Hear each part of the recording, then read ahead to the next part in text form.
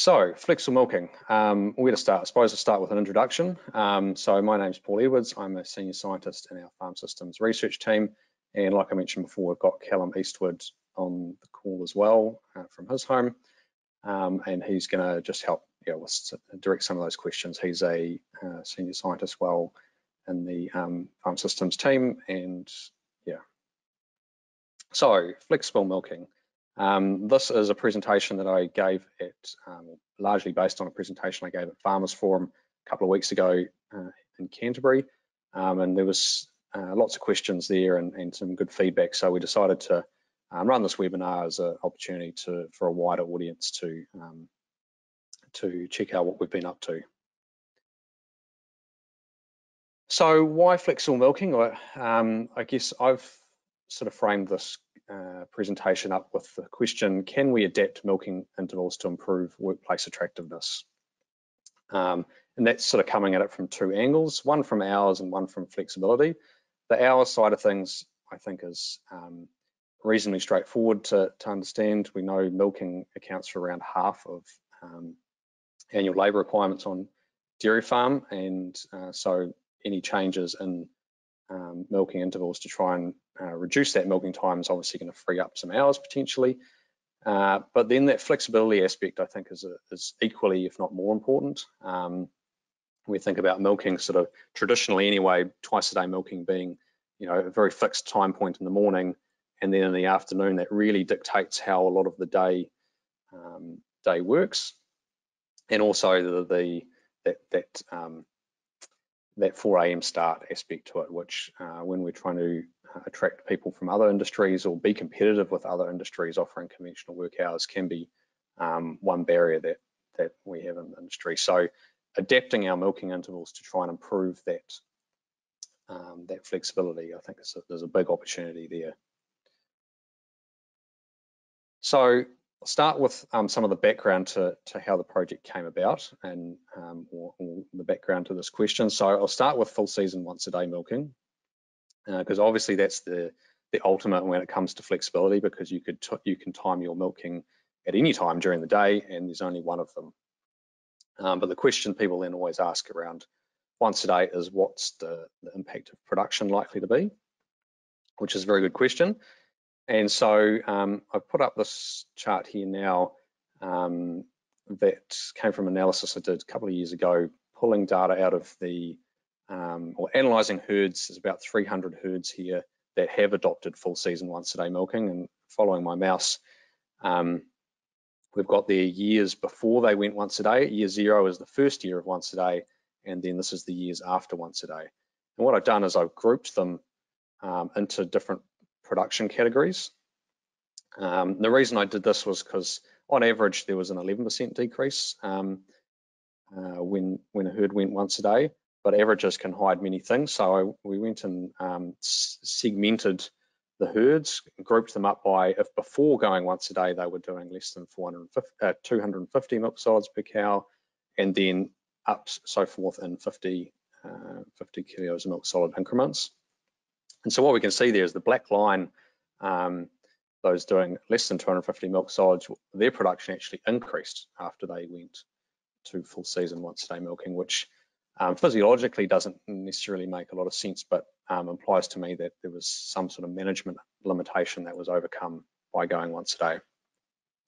And if we move up to the blue line, 250 to 300, well, there was a slight decrease in that first year, but then reasonably quickly got back to where they were prior to going once a day. But as we move further up, that drop gets greater and doesn't necessarily get back up to, the production doesn't necessarily get back up to where it was. So if we actually group those two, the blue line and the black line together, there's actually, if you look at the annual dairy statistics, there's around 20 to 25% of the national herd sits in that group. And actually what that's saying to me is that for those guys, there's relatively small opportunity cost to be going full season once a day milking. For the next group, that yellow group, there's probably a sort of a grey area where there is a bit more of a production drop, but equally in some cases it may be possible to offset that production loss depending on how the business is structured or the physical kind of setup of the farm. So it could suit another 20%. Whereas there's those higher producing categories up here in the orange line, and then there's also obviously herds that are higher than that. For them, once a day milking is probably going to be more difficult to justify. And I think when I click onto the next slide in a minute, we'll see that this graph sort of helps explain some of the regional variation in the use of different milking intervals. Which leads us nicely into our first poll question, which is, what do you think the percentage of dairy farmers that milk full season twice a day is? Callum's just gonna, yep, he's opened up the poll now, so everyone should have the opportunity to vote. Just give a few minutes to let those come in. So we've got options of 46%, 50%, 62%, and 84%. Around 2/3 of you have voted now.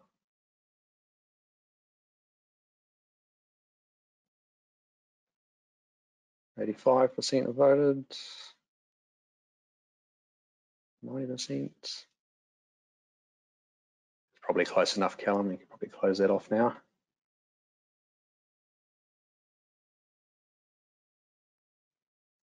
And so the results. So around half of you said 62% milk full season twice a day, around 20% then being split between the 84% and the 64%, and 9% sitting at the 50%. So let's have a look at some numbers now. So this was from a survey in the 2018-19 season of around 500 farms, and so nationally around 46% of herds there were milked full season twice a day. So 20% of you got that one right. There was another 12% that were using 3 and 2 milking for at least part of the season. That could of course start 3 and 2 and then maybe use once a day later in lactation as well. We couldn't split that out. There was 34% that were using part season once a day, so that's that group that it could be from switching at Christmas, it could be later in lactation. That's sort of all been grouped together there. And then 8% of herds being milked full season once a day. And if we look at that by island, the number of twice a day is reasonably similar and the number of once a day is reasonably similar, but there being a definite difference where there's 30% of herds in the South Island using 3 and 2, and so that's sort of replacing some of the part season once a day use in the North Island. And actually, if we go and look down at a more detailed regional level, if we take somewhere like Northland, where the average, again digging back to those annual dairy stats, the average there is about I think 320, 330 kilos of milk solids, which says there's a lot of herds in those lower producing categories with little opportunity cost of going once a day. Then there's a large use of once a day in that area, similar for top of the southwest coast there. Equally, if we look at Canterbury and North Otago, where there is probably a lot of herds in that higher producing category, we see that 3 and 2 is a much more popular option. So why 3 and 2? Just to sort of summarise that part. So we know once a day milking is a suitable strategy for many farms. We've seen sort of 20 to 25 and then potentially even another 20% where it could work, but it's going to be harder to justify for those high producing herds or farms with lesser ability to reduce costs. So let's say that there was for a herd that a medium producing herd that there's like a 10% loss of production. Well, if you can offset enough costs to offset that lost revenue, then obviously you can maintain, or in some cases maybe even improve profitability. In situations where some of those costs are fixed, like for example irrigation, that's not going to change when you go once a day. So there's a lesser ability to scale some of those costs. We know from some old research that milk secretion is only up to around 16 to 18 hours. And we know that many farmers are using 3 and 2 in late lactation successfully, which kind of led to the question from a number of farmers that were using it in that late lactation period, can 3 and 2 play a greater role in our farm systems, i.e. using it from, let's say, December or even full season potentially. And so that led to a 3-year Sustainable Farming Fund project, which is what I'm going to talk about for the rest of the presentation. So just to make sure that we're all on the same page with what 3 and 2 is, I've essentially 3 and 2, it's short for milking 3 times in 2 days. I'm using it in the context of it covering all milking intervals between once a day and twice a day, and results in around 25% fewer milkings than twice a day. But there are a lot of variations out there in terms of what people are doing, both in the timing of milkings and potentially the number as well. And so sometimes that 25 could be even slightly more than that. And in terms of those timings, we've got the blue box there as an example of a kind of a conventional twice a day system where we use 10 and 14 hour intervals. So the 10 hours referring to 5 a.m. through to 3 p.m. and then another 14 hours to get through to that 5 a.m. again. An example of 3 and 2 is, and I'm going to use this example throughout the presentation, of 12, 18, 18. So 12 hours from 5 a.m. through to 5 p.m. and then another 18 hours through till 11 a.m. again. Now, as I said, there's a lot of variations out there. Originally, 3 and 2 kind of started as being called 16-hour milkings because it was 16, 16, 16. But over time, that's kind of evolved to try and make those hours more attractive. And so it sort of moved to 14, 16, 18, and now 12, 18, 18 is the most common interval being used, which is why we've tested it out in the experiment, which I'll get to in a bit. But equally, there's actually farmers now that are pushing the boundaries of those intervals even further to 10, 19, 19, or in some cases even like 8 to 20, 20 to try and shorten the day length of that, of the day one period there. And so just to kind of elaborate on some of those options that there are out there, I've just put together a little selection. As I said, there's lots of them out there, and just talked about some of the potential pros and cons that people have mentioned to me from a people perspective. It's not necessarily a holistic kind of thing. So 10 and 14, that's our traditional milking interval. Even if you don't want to change the number of milkings, there is still the ability to stay twice a day and change those intervals to, for example, 8 and 16, where you can then either start later or finish earlier, or a bit of both, as being the main advantage for that. And certainly larger farms, we see that being more common. One potential drawback that people mention is that depending on how you structure your day, you can end up getting less done because there's a shorter period between those milkings. And another thing just to keep in mind with moving to those kind of more uneven milking intervals, there is a larger volume of milk to harvest at that morning milking. So in this example, there'd be twice as much milk at the 16 hour, after 16 hours as there would be 8. Just means that we need to make sure that we've got the milking routine, and some of those milk smart kind of messages really good to make sure that that morning milking doesn't end up dragging on too long. With 3 and 2, with a 12, 18, 18 hour interval, it does open up the ability to use flexible staff. So for example, outsourcing a milking. So every second day there's going to be a milking at 11 o'clock or whatever times you choose, but give or take that 11 o'clock kind of time.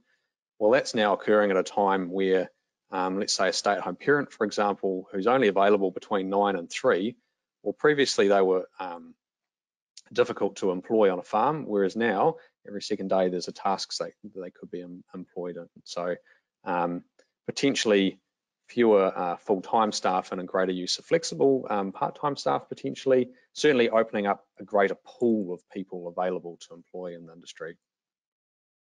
One of the drawbacks is less consistency, both between days and between weeks. So Between days, obviously it means on day one, you end up with, you've got your 5 a.m. start, say, and then on day 2, you've got your 11 a.m. start.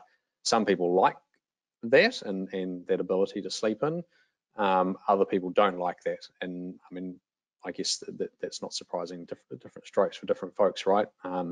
But equally, if you do like that consistent routine, there's no reason why you still couldn't get up early to try and keep that routine going. The between weeks one, that's 3 and 2, has a fortnightly repeating pattern. So it does sometimes mean it's not, depending on the, you can't just look up a day of the week and know whether there's 1 or 2 milkings on that day, which for some people adds an extra layer of complication to things. Obviously that ends up with 25% fewer milkings. Another one which I'll just mention is 10 and 7. And so that's basically the same as a 3 and 2 pattern, which means Monday, Wednesday, Friday, or conventional 3 and 2 is Monday, Wednesday, Friday, Sunday are the twice-a-day days on the first week, and then Tuesday, Thursday, Saturday being the once-a-day, the days with 1 milking. 10 and 7 just means on that Sunday where there would have otherwise been 2 milkings, you only do 1. And so the advantage of that is on both the weekend days, you only get 1 milking, which of course brings the other benefit then of consistent weeks. So you always know, depending on the day of the week, how many milkings there are. And that actually results in 29% fewer milkings than twice a day. And then of course, on the other side, we've got once a day, which being the, I guess, that ultimate in flexibility in terms of being able to milk at any time during the day then, and really similar to 3 and 2, I suppose, really increasing that pool of available people, but every day rather than perhaps every second day.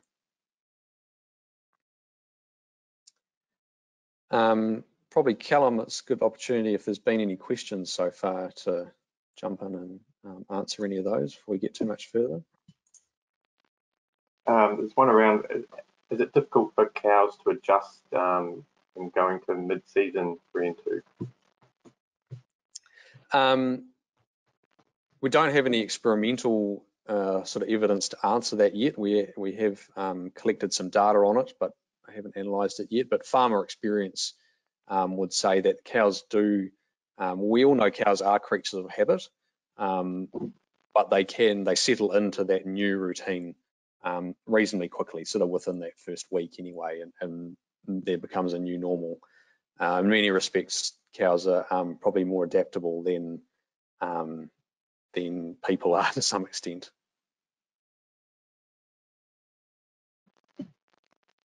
I've got a few now. The questions are starting to come in here. Flooding it out.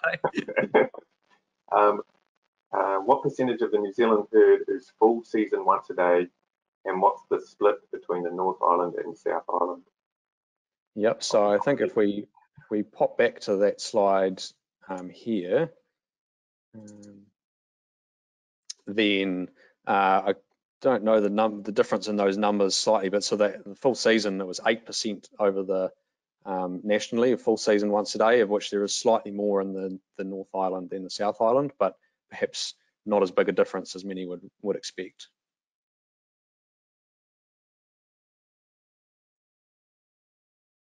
We got another one. Okay, yep. What are the typical somatic cell count trends under 3 and 2 and 10 and 7? Okay, can we park that one? Because we've got some data coming up that might help answer that. Okay, another one, like a bit complicated, but how do you deal with AI during? Okay, yep. Well, we might park that one too, because I've got some slides on that. Okay. Perhaps should we keep going maybe and see if some of these questions get answered along the way? I'll try and keep track. Okay, so we've got another poll now. What is your experience with using 3 and 2 milking? And this is where this is sort of covering off whether have you ever used it? I've used it in the past, but not now, etc., etc. I think there's 4 different options we've got there.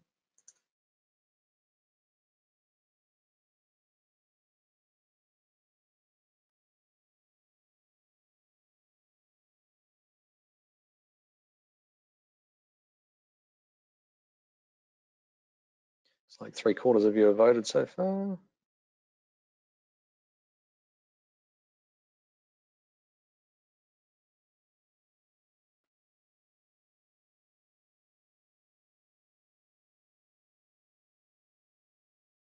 Okay, it's probably close enough.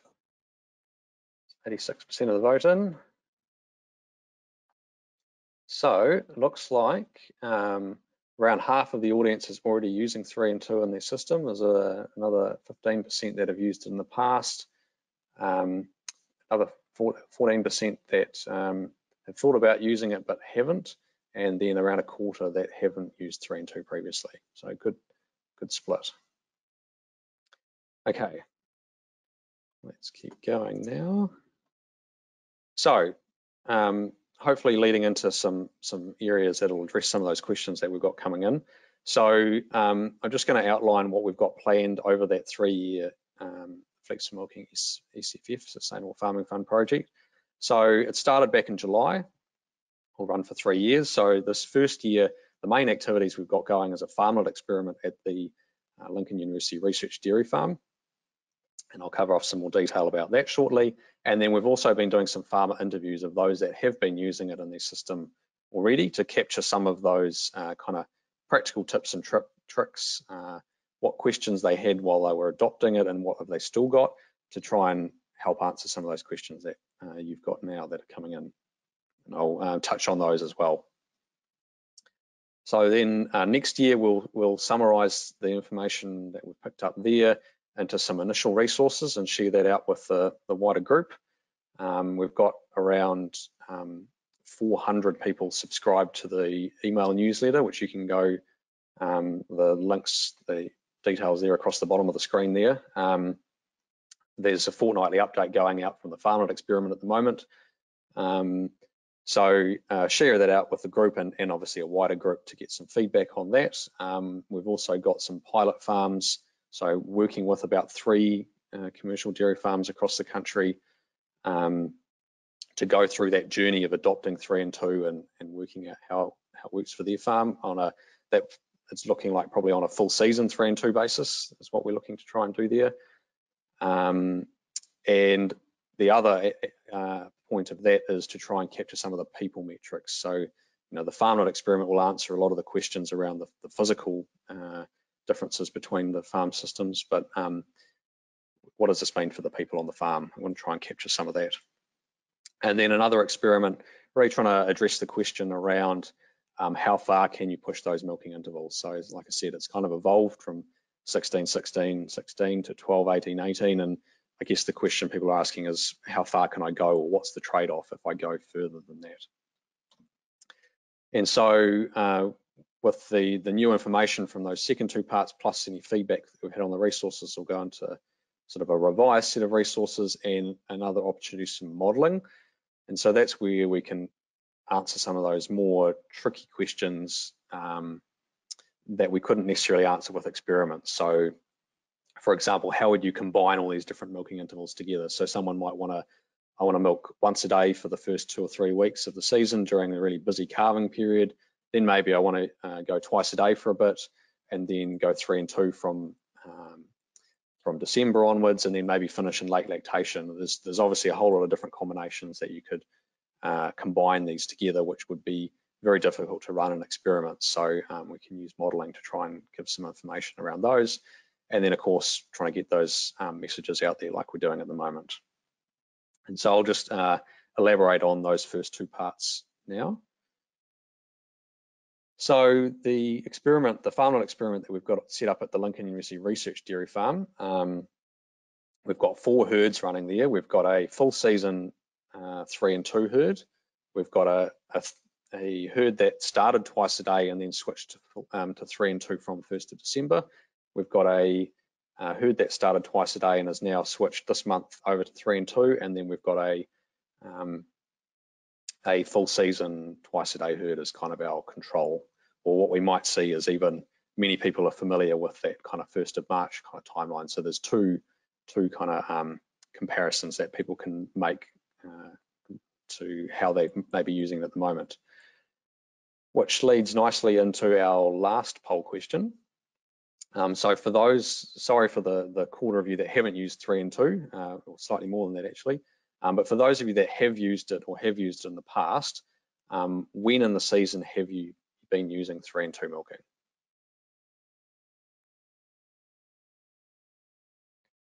we've got options of all season, early lactation, mid lactation, and late lactation.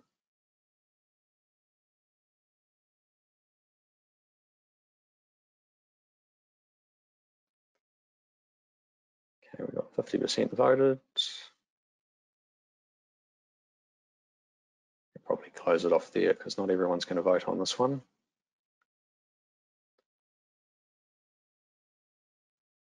So the results, so around 4% using it for the full season, 6% in early lactation, and then around half from mid lactation, then around 40% from that late lactation period, which sort of stacks up with a lot of the data that we see coming in and how people are using it at the moment. Great, so just a bit more information about the background to the farmlet. So we've got, for those that are when they're being milked twice a day, we're using that conventional 10 and 14 hour interval. For 3 and 2, we're using that 12, 18, 18 hour interval because that was the most common one people were using. We're stocked at 3.5 cows a hectare. And just to note there that we do have 29% heifers. We're really using all of the cows on the farm, so we had to use all the cows on the farm, so we couldn't be picky necessarily about which animals we got. So I guess just to keep that in mind with some of the numbers you see. We've got 11 paddocks per farmlet, and so that means since balance date, we've been grazing, the herds have been in each paddock for 2 days. They get a new break, a fresh break after each milking, which means over that 2-day period, the 3 and 2 herd gets 3 breaks, and the twice a day herd gets 4 breaks, and that puts us on a 22-day round for most of the year. Each of the farmlets has the same set of management decision rules. Also, there's one set of management decision rules that is being used right across the farmlets, but depending on what the physical results are from each of those farmlets, they are being managed independently. So we don't have to make exactly the same decision across all of them. Having said that, so far, because they are all the same stocking rate, they've all behaved very similarly in a grazing management sense. So this was up to about a month ago when I pulled these numbers together. So they'd all received about the same amount of nitrogen.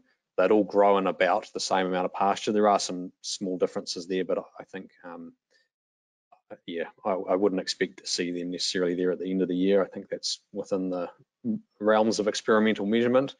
There are a few differences there in terms of the silage fed and made, but when you put the two together, the net amount of supplement being used across the farmlets has been reasonably similar. So onto the production results, which is what everyone wants to kind of know about. So these are just some preliminary results. Obviously, the experiment's still running, but just summarising in a brief way the spring results. So that's from calving through till the end of November. And so I remember at that time there was 1 herd being milked 3 and 2 and 3 being milked twice a day. So there was a 10% difference in the milk yield between those two groups. The 3 and 2 herd did have a higher milk solids percentage, so that helped offset some of that difference. So there was a 4% difference in milk solids production as an average across that whole 4-month period. In terms of cell count there was a difference as well. Now, there has been a difference with 3 and 2 herd having a slightly higher cell count. And if we go back to that once a day study I mentioned earlier at the start of the presentation with the 300 farms, for those herds that had gone once a day, the average increase in cell count for them was 27,000. So I guess this number here is probably not that surprising, sitting somewhere in half of that once a day kind of category. But certainly, yeah, numbers that are not very high in terms of that cell count.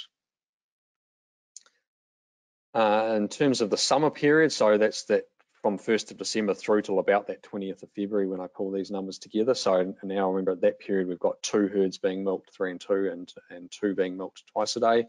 So the numbers in a percentage sense were actually reasonably consistent. So again, that 10% difference in milk yield and that 4% difference in milk solids production. So those 2 herds were performing reasonably similarly across that period as well.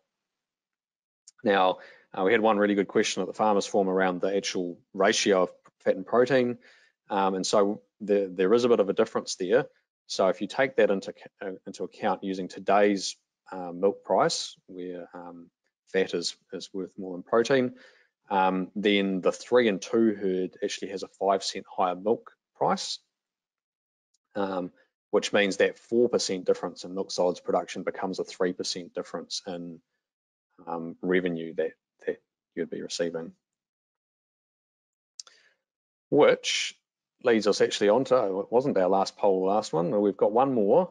So looking at these results, that 3-4% kind of number, how do you think that would stack up for your farm? Does that sort of look like, yeah, I could make that work, or no, that's too much for me? Interested to get your feedback on that.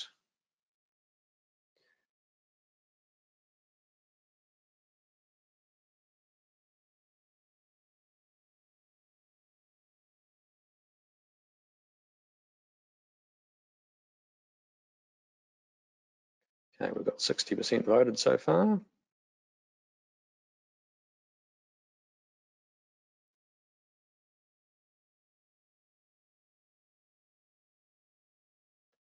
%75%.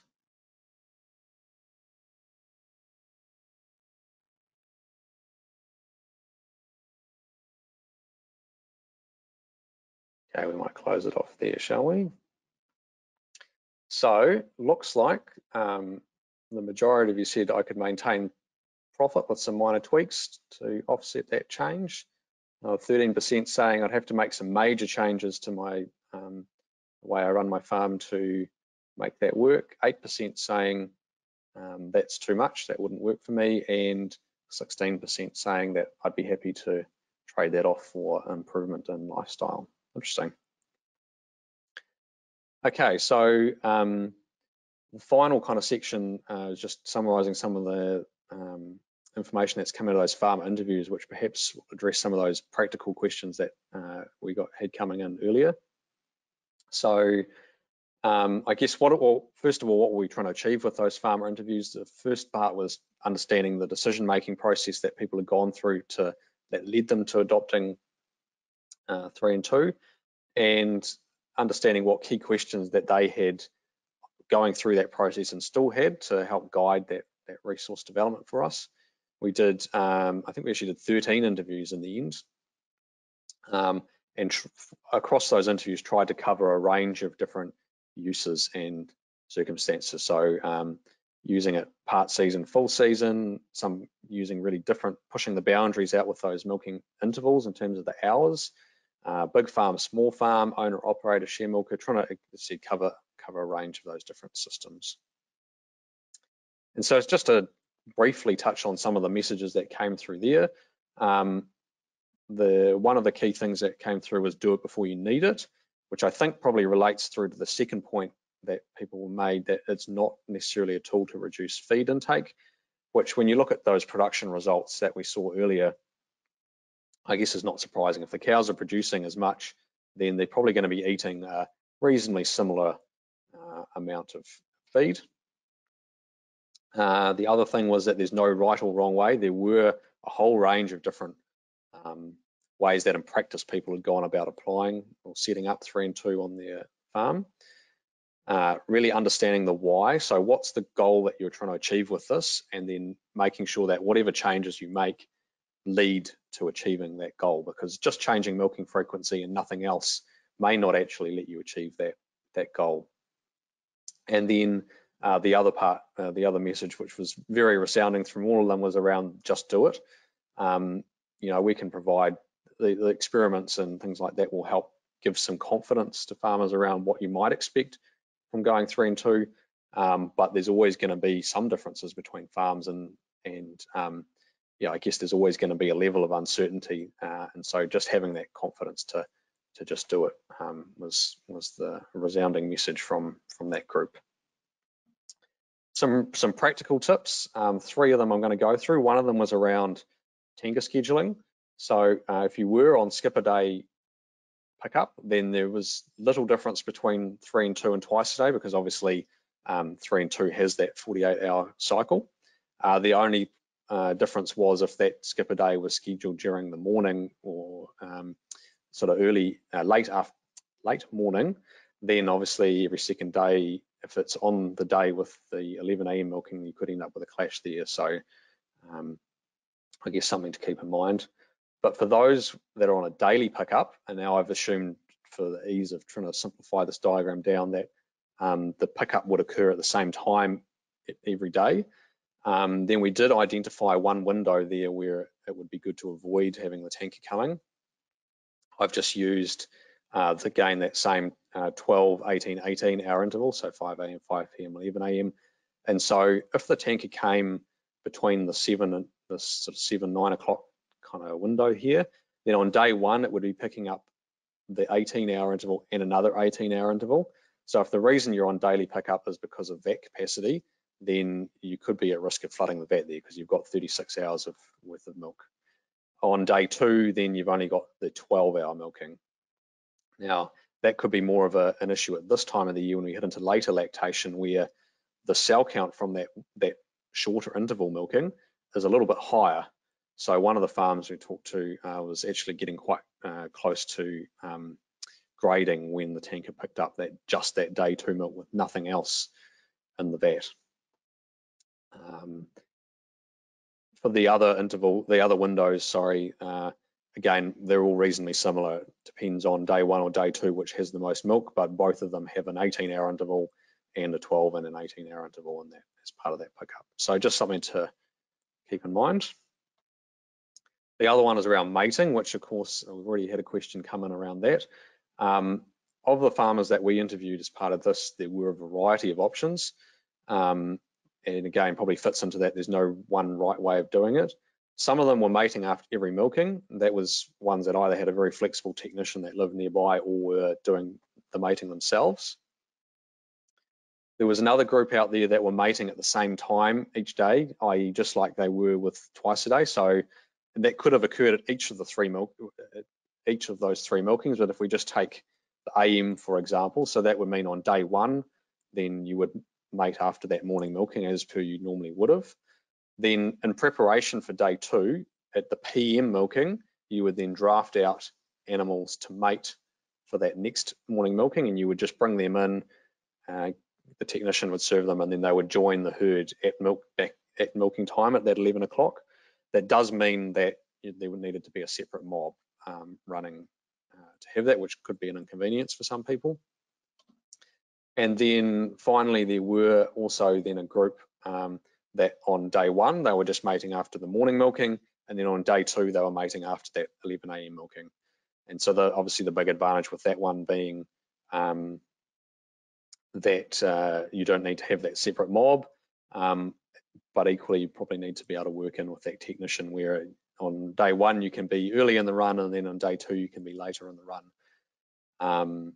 It does mean that there's more than a 24-hour gap between the day one and day two, but the farmers that we were talking to using that system were still getting excellent reproductive results. So perhaps doesn't need to be, I think based on all those different options, mating doesn't have to be a barrier to using 3 and 2 milking for the whole season.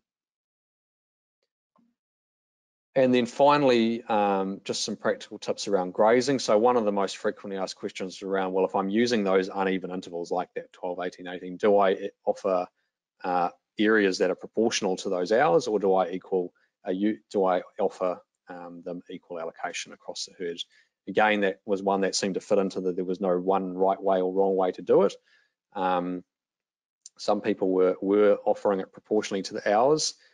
I think one message that came through there with that was that it's very easy to overcomplicate things, and when you're relying on different people on different days to do that allocation, that did increase the risk of mistakes being made. So there had been another group then that had sort of gone from that to then just offering equal areas after each milking, and that sort of using the theory that while that 12-hour period is shorter, it does happen during the day. So and cows being active grazers during that day, so a greater ability to eat the feed available on offer to them then. Obviously, from the results we've seen tonight, it's most common to use 3 and 2 in that mid-lactation period, which coincides often when people are looking to extend that grazing rotation. So that would be, if you're feeding a paddock after each milking, that would be going from feeding 4 paddocks every 2 days to 3 paddocks every 2 days. And so that would be, going from like a 20 to 27 day round or something like that. I guess just a word of caution there around checking the allocation. There had been a few occasions where people had not redone the numbers, and if the pre-grazing cover is still the same, when you make that switch, then you're going to be offering less feed. So making sure that that switch is timed when you're in a period of surplus, so that the pre-grazing covers are actually higher, or feeding some supplement to top them up during that period until the pre-grazing covers get into the right alignment with what your feed demand is.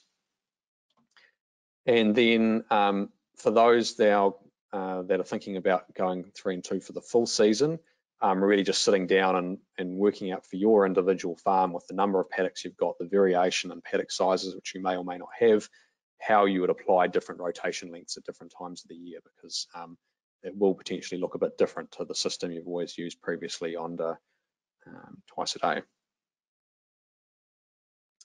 So just to wrap up before we go to some questions, circling back to that original question around can we adapt milking intervals to improve workplace attractiveness, I think we've ticked the first one there, that there are lots of different options available there. Even if you want to stay twice a day, there's still options around making those milking intervals work for you. We know 3 and 2 is being commonly used in mid to late lactation already. The farm results are looking really encouraging, I think, for a lot of people. 63% of you were saying that could work for me, or actually more. And then if that decision is to do that, then really understanding the why. What am I trying to achieve with this to make sure that we achieve that goal, and then making some good plans in advance. And that's like what I just mentioned with that grazing management, and a whole host of other things around organising the rosters and staff management sort of side of things. So that's it from the formal presentation, but let's try and tick off some more of these questions. How many have we got now, Callum? We've got about 25, so. Right. So we might not be able to get through all of them, but if we try and tick off some of the common ones, if there's themes there. One is from Ireland. Is there a big individual cow variation with 3 and 2 like you see with once a day? Good question. So I haven't had the time so far to go through and look through the farm results so far to see if that's the case. I would expect, we know that is the case with once a day, like you mentioned.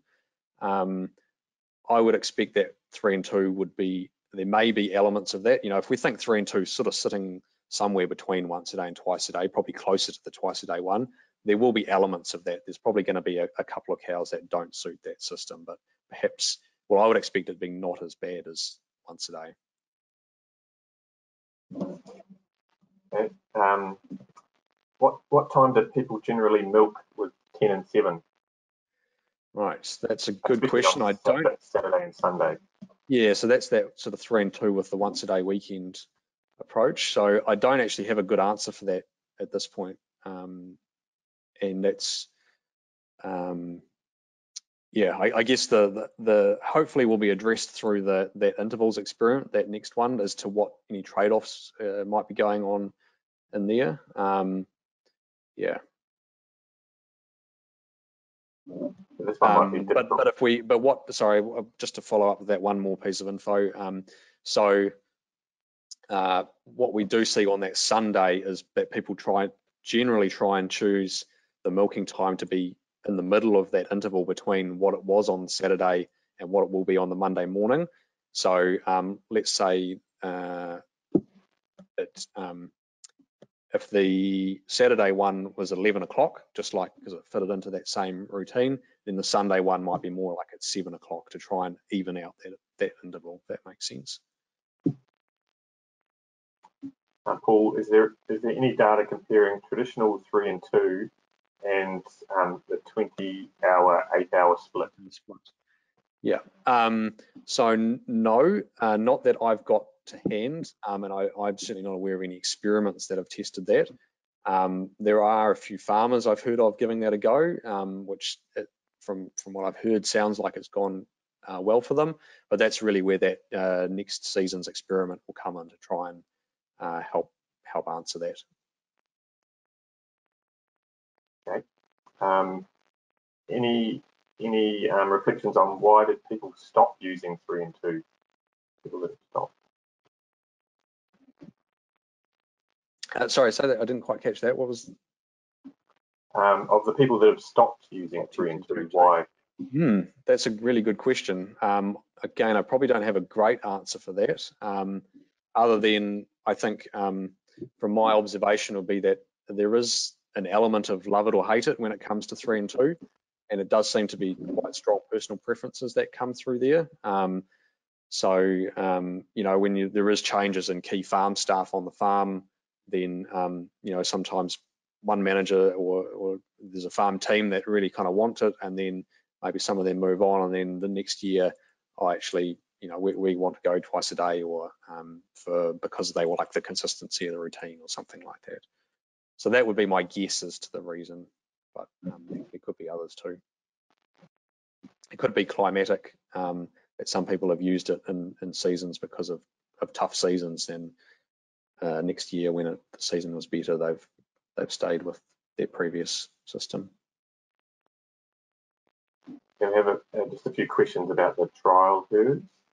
So one question is there any age group bias within the 4 herds? For example, older cows going all season or taking it easy with 3 and 2 straight away? Any difference? So in terms of the herds themselves, they were all randomly allocated prior to the start of the season. So they are balanced for age structure, if that kind of answers that question largely. And any difference between breeds and adaptation to 3 and 2, Jersey versus others? Yeah, look, it's a really good question, one that I don't have a great answer for at this point. In terms of the herds themselves, behaviorally, I wouldn't necessarily expect there to be a lot of difference.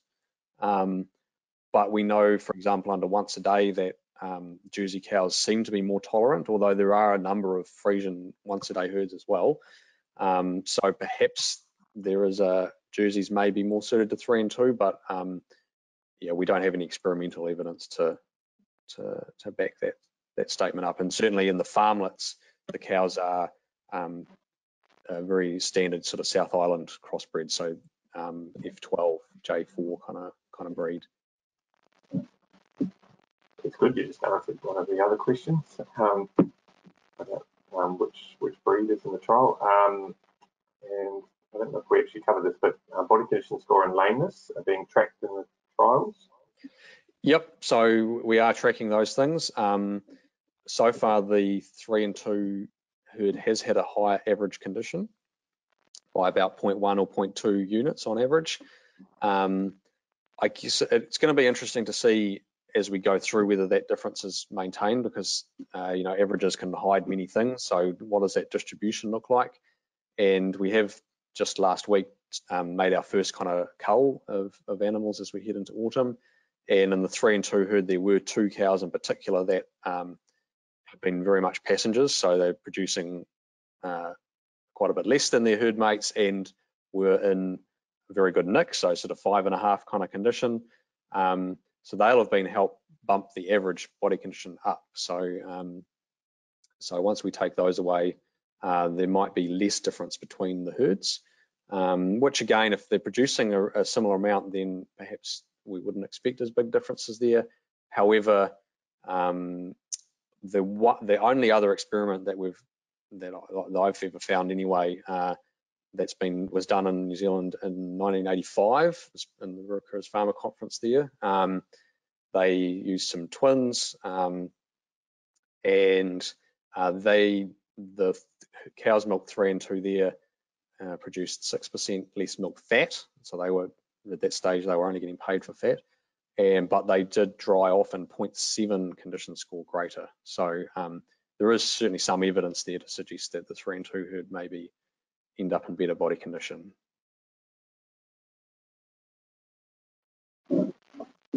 Okay, there's a few questions that come in at the end around the repro results.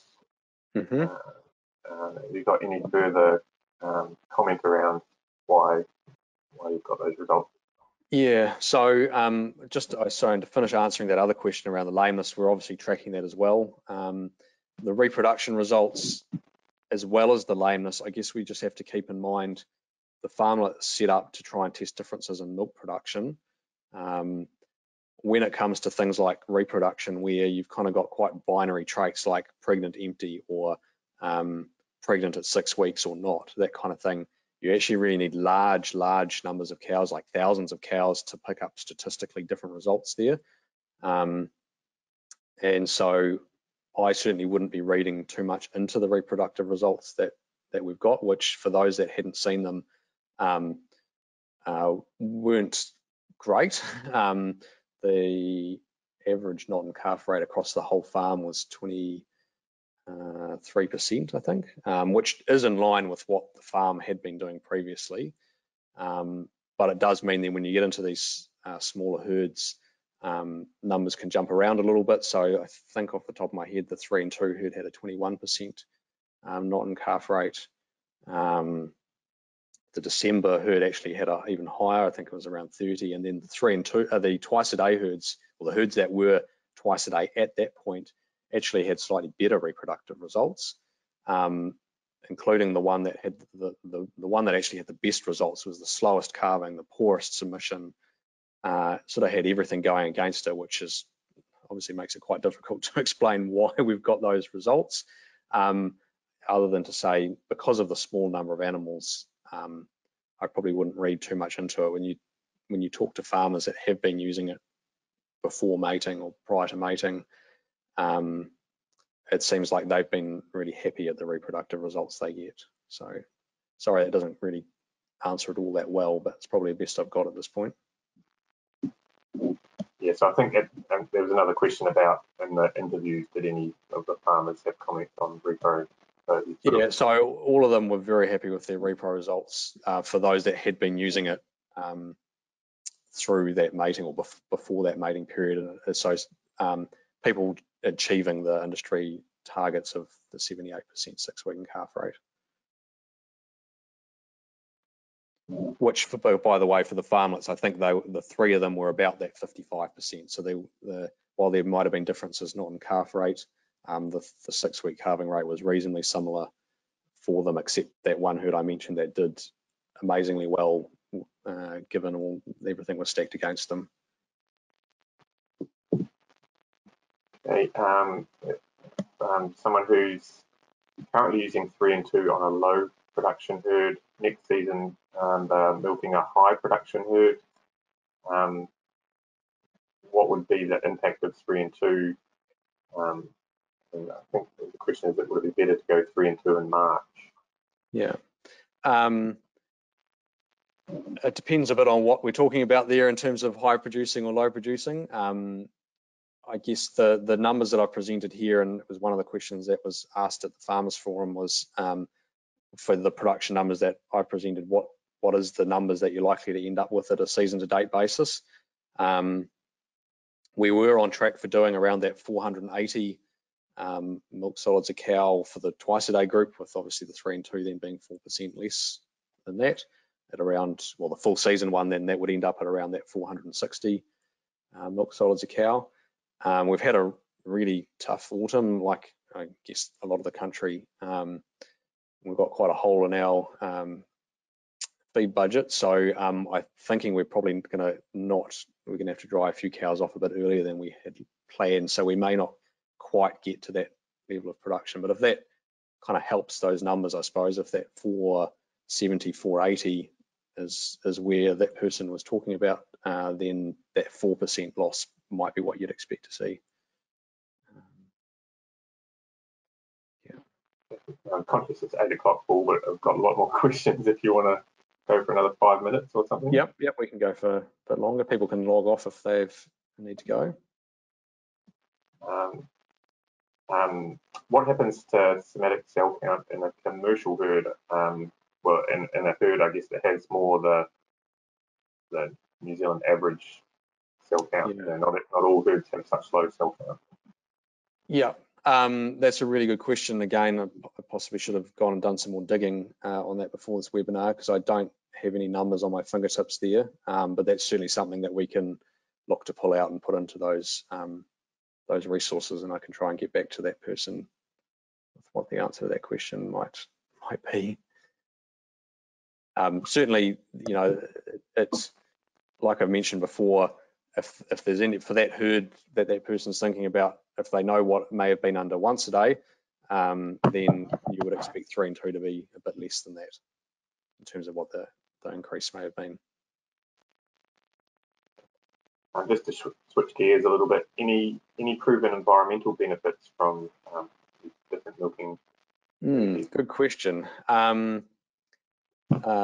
Short answer is possibly. I guess on the milking platform side of things, I wouldn't expect there, I guess based on the results we're getting so far, I wouldn't expect there to be large differences on the milking platform side of things. But if we are drying off and if there is better body condition score, and that leads to better reproductive performance and drying off and better body condition score, then that could have two impacts on a support block side of things, or runoff. Or if you're wintering on, then potentially having some impact on the milking platform, where if they're drying off in better condition, potentially that means that they need to put on less over that winter period, therefore less winter crop area being required, or less cover maybe being required if you're wintering on. So that certainly from a South Island perspective, that winter crop aspect maybe less area being required. Obviously, then people would need to look at how they've got their grazing contracts set up. So if you're paying on a per week basis, you may not actually be able to capture the benefit of being in better condition. Whereas if you're paying on like a dry matter basis, then you can say, well, look, this is the amount of feed I'm buying over that period.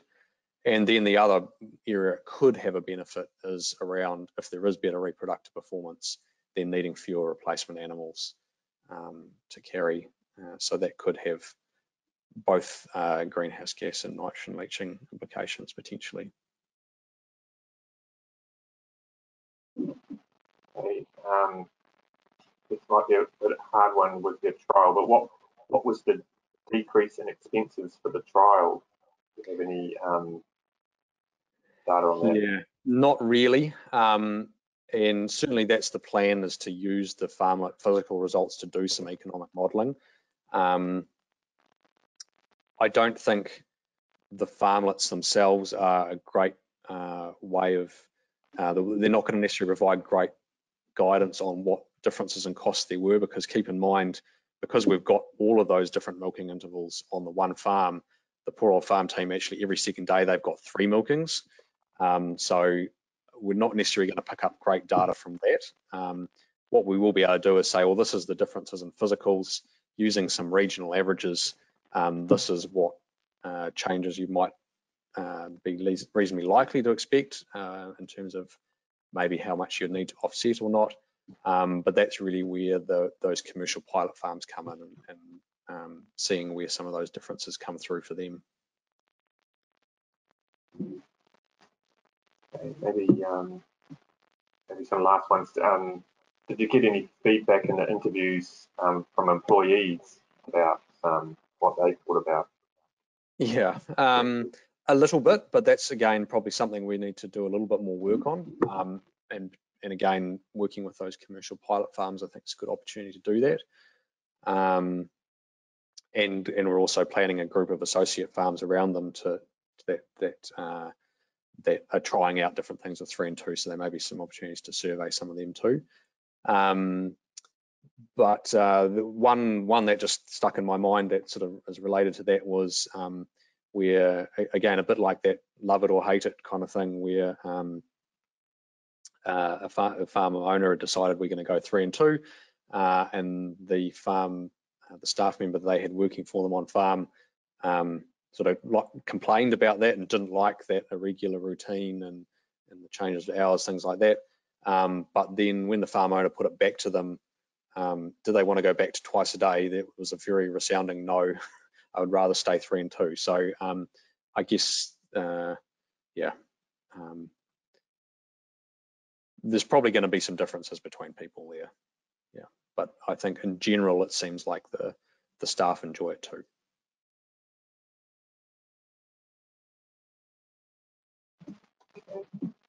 I'll slide one more in. Are there production triggers about when to go to 3 and 2 during the season? Yep, so that's another good question. So certainly around the sort of Canterbury area, there's this magic number of 1.62 I keep hearing about. I'm not sure necessarily some of the detail. It sounds like a very exact number, and whether that's actually the right number or not. I think we've debated whether we should use production triggers in the farmlets as to when we switched from twice a day to 3 and 2 for those two farmlets that switch. In the end, we decided to use a date trigger because, again, the main purpose of this project being around the people and trying to improve that side, reducing work hours, increasing flexibility. The challenge with a production trigger is you never know exactly when you're going to hit that trigger. So planning annual leave for someone or some days off, etc. If you're waiting for that production trigger, it makes that quite hard. Whereas if you've got a date trigger, you know, okay, I can plan right from the start of the year. I know this is when I'm going to switch. This is when I can plan a holiday, etc., etc. Now, the date triggers do roughly line up with that December herd that switched when the cows were doing about 2 milk solids, and the December one switched when they were doing, I think, about 1.7, something like that. And it seemed like that one that switched in March did largely hold. I think it was about a 0.05 decrease, but equally there was in that the twice a day group as well, i.e. they were all starting to go down. So I would suggest, again, given that the 3 and 2 cows, what they peaked over 2 milk solids a cow, I would think that the production trigger is likely much higher than that 1.6 kilos that I keep hearing. What the actual number is, not sure if there is even a magic number, but we maybe get some more answers to that from next year's experiment, where we can look through different when we change those different intervals, we can look at different groups of cows that are at their different production levels and see what impact that it had on them. So we might be able to try and get some more information around that.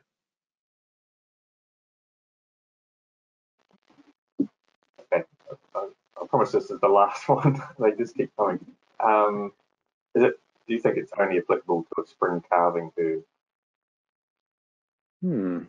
That's a good question. Off the top of my head, there's no flags being raised as to why you couldn't do it from an autumn calving herd, or I guess maybe that question's coming at it from the angle of a split calving herd where you've got animals at different stages of lactation. I guess that might bring an extra level of complication, but again, if what we've seen so far continues through autumn, there was that 4% difference in peak and the 4% difference through summer, or through spring and summer, sorry, to me says that maybe the timing around this doesn't actually matter as much as we first thought. And it's all just kind of a percentage-based thing, in which case perhaps yeah, whether you're split or autumn doesn't make a huge difference.